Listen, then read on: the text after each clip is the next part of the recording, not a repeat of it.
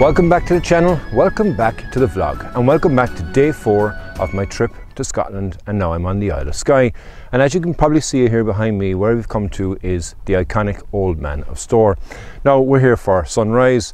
Sun has risen, it's around 5 minutes past sunrise, but as you can see there isn't much of an opportunity for light to be able to hit those currently because they're shrouded in cloud. But I am seeing a small bit of colour now as well coming from the east. So what I'm going to do is I'm going to take a couple of shots anyway here, going up and looking in this direction.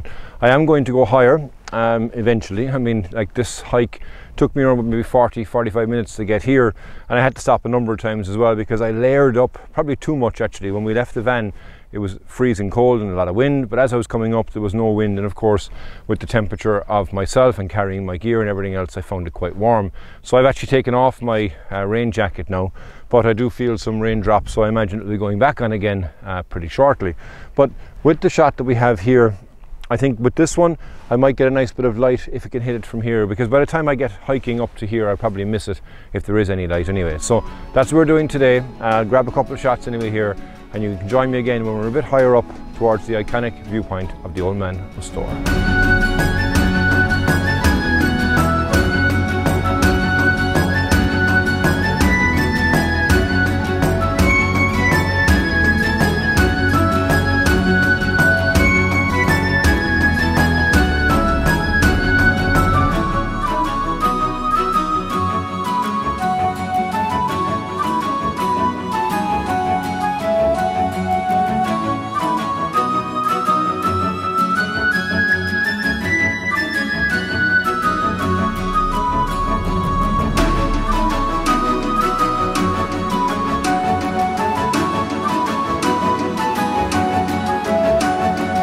Well, the light show I just had there was absolutely beautiful. The sun broke the clouds earlier and I got some beautiful direct light as well up onto the spires that are behind me. Now what I'm doing at the moment here is I'm shooting a time lapse, and that time lapse has been running for around about the last 10 minutes, not long after the sun had broke. So I think I'm going to get some beautiful light on the spike that's here, and then with the clouds going around it as well, I think it's going to be absolutely phenomenal.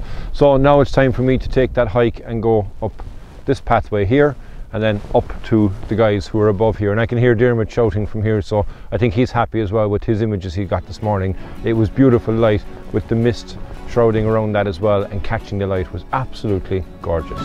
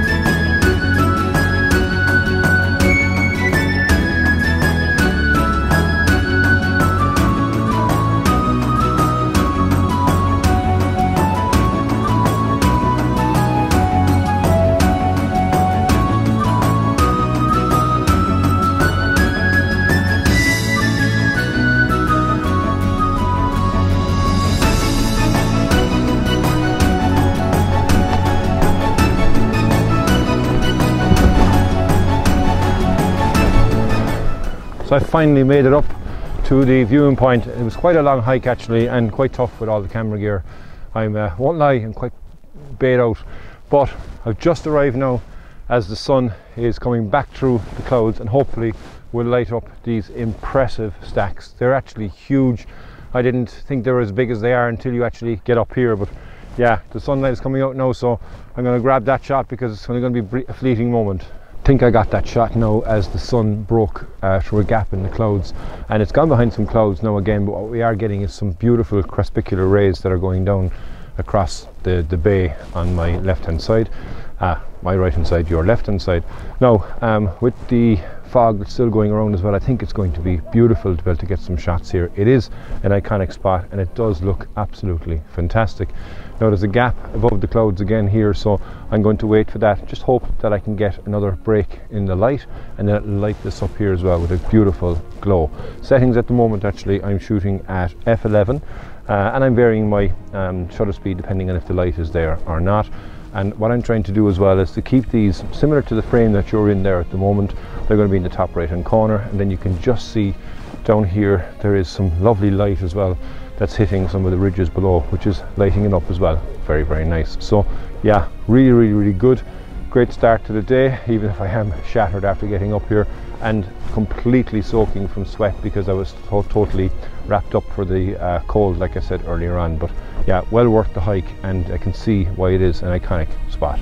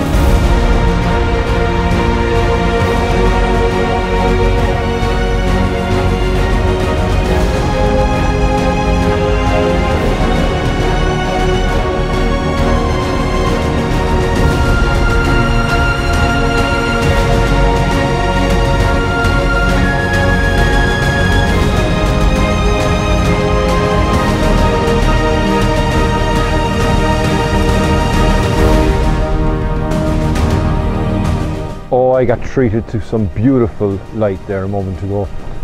I started a time lapse which is almost finished now at the moment here, and the old man of Storr was in shade, and now the sun, as you can see, is coming back out again for a second time. So I already got it the first time here when it lit up all of these, and then the cloud more or less disappeared as well around the stacks.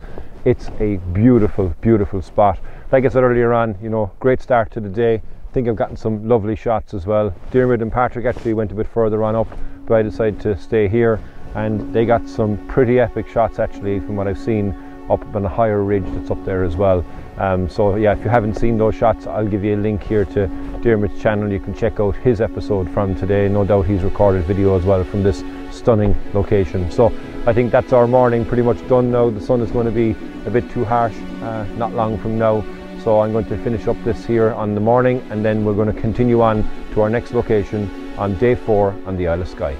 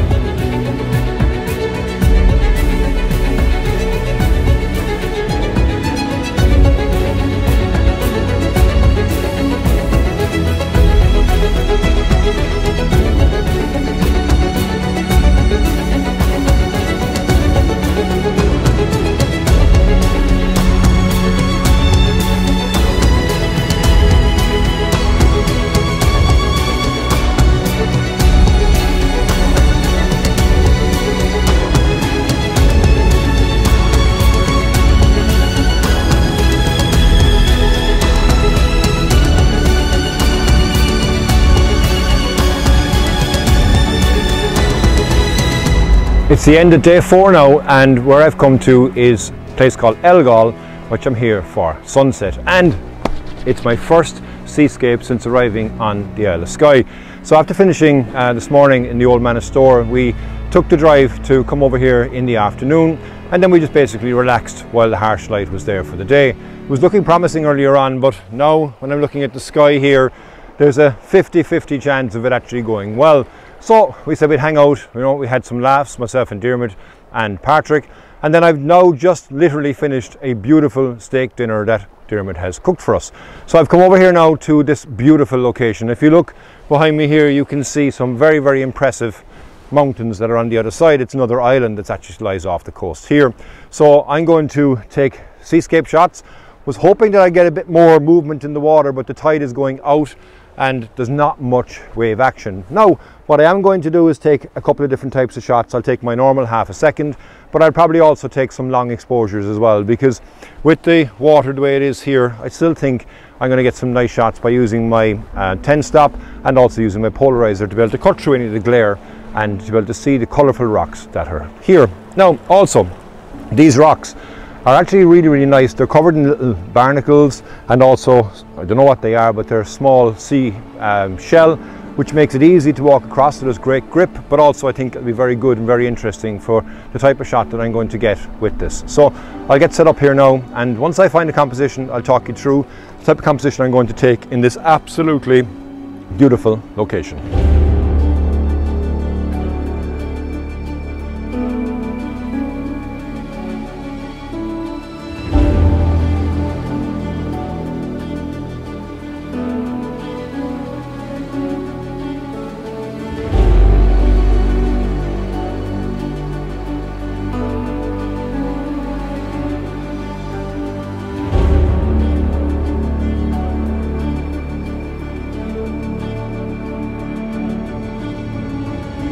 What I've noticed now here is that I would much prefer it if I had a bit more wave action, and also because the water is going out, there isn't going to be much except for the odd wave like this that will come through. So what I'm doing here is I'm using my 0.9 ND grad just to contain the sky, which I hope is going to light.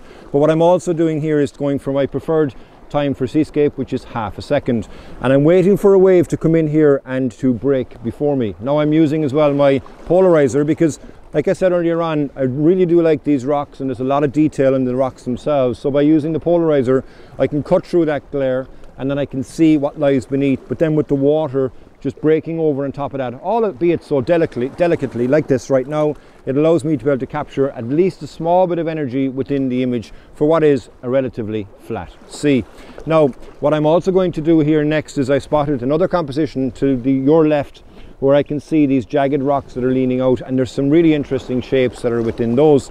And I'm hoping that I'll be able to frame the shot, because that's going to form the left-hand side of my image, and I want the eye basically to go to these mountains that you see over here. At the moment, the mountains are on the right-hand side of the frame, and I feel it's slightly imbalanced. So I'm going to move over here to your left next, and then we'll see, can I compose the shot there? I'm going to keep with the half a second for now, and then we'll see if the light will actually kick off, and if not, then I'll go for a long exposure.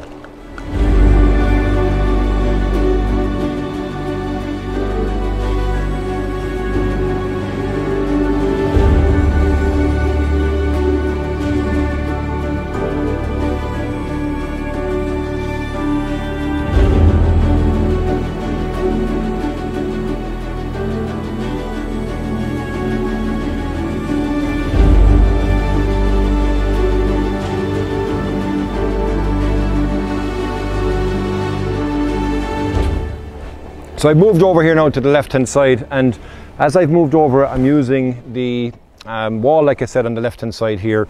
There is no real waves that are hitting here, so this cove is kind of sheltered, so there's no real action. But what you are seeing is down into the water, into the rocks that are below me. Now I'm still at my half a second, which is my preferred exposure time, like what I said a moment ago, and the clouds are looking really ominous there on the mountains in the distance, and it's nice to be able to get that shot with the 0.9 ND grad. Now what I am going to do next is I'm going to throw on my big stop, and I'm going to do a long exposure, because I really want to smooth out this water totally, and I want to kind of give that ethereal look and feel. I think these rocks with the mountains in the background are strong from a composition point of view. So I'll pop that on. I'll show you this image anyway now, and then we'll check back in when I've got my 10 stop on, and I'll show you what that shot, how that's set up then.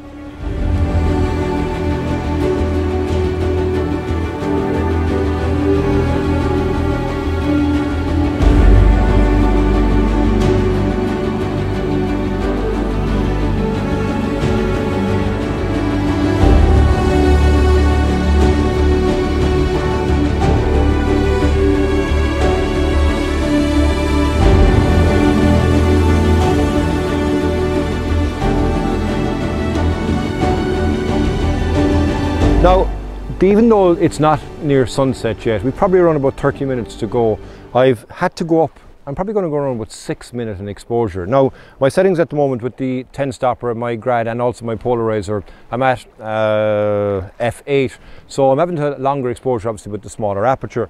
But the light, I don't know if it's going to come or not. So I'm glad now that I've done the long exposure. And I've also moved because I noticed here in front of me there's like a circle of large boulders that are there, and by using the polarizer I can see through the water, and that creates a nice framing in the base. And then with these mountains in the distance here, and also with the cloud that's sitting on the top left hand side of the mountain there, I do think that it's a nice shot. Now that cloud obviously is going to be moving throughout the image, so it's not going to be as pin sharp, let's just say, as I'm looking at it right now, but that's fine because I think that gives a very nice ether effect to the shot. But also, as you'll know from a long exposure point of view, the image here will be completely flat and it'll be almost glass-like. So I'm at 4 minutes and 33 seconds at the moment. I'm going to wait to get 6, and then hopefully that will be enough. But I probably will have to, as the light will fade, then take off the 10 stopper and just adjust my aperture to still continue to get some bit of a long exposure. Probably not as long as this, but I will get probably around a 30-second exposure and such like that, which I'm probably going to stay with because there is, as you can see, pretty much no action whatsoever within the water. So yeah, that's my next shot. I wait for this to finally cook, and then I'll give you a look at this shot before we move on to, hopefully, fingers crossed, to get some light here on Elgol.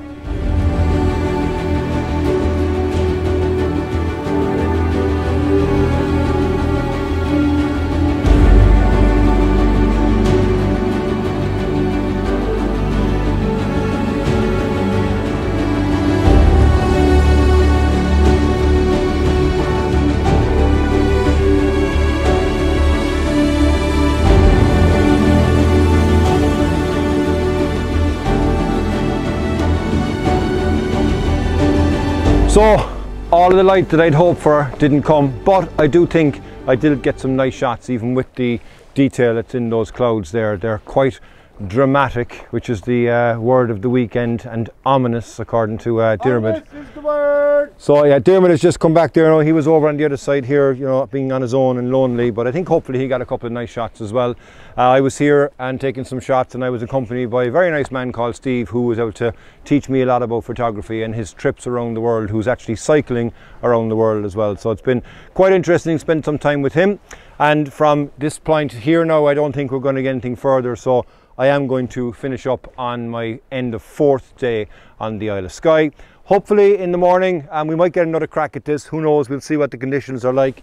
If the tide is coming in, which, you know, as I said from the outset, was a bit of a disadvantage with tide going out, but if the tide was coming in, might get some action of the waves that are here as well, but I doubt it because the sea has been quite calm and there's actually been very little wind as well here this evening, but who knows, it might change. So thank you very, very much as always for watching. I hope you've enjoyed the content on the channel. If it's your first time on the channel, please hit the subscribe button, give me a like, give me a comment, and until the next time, Slán go fóill.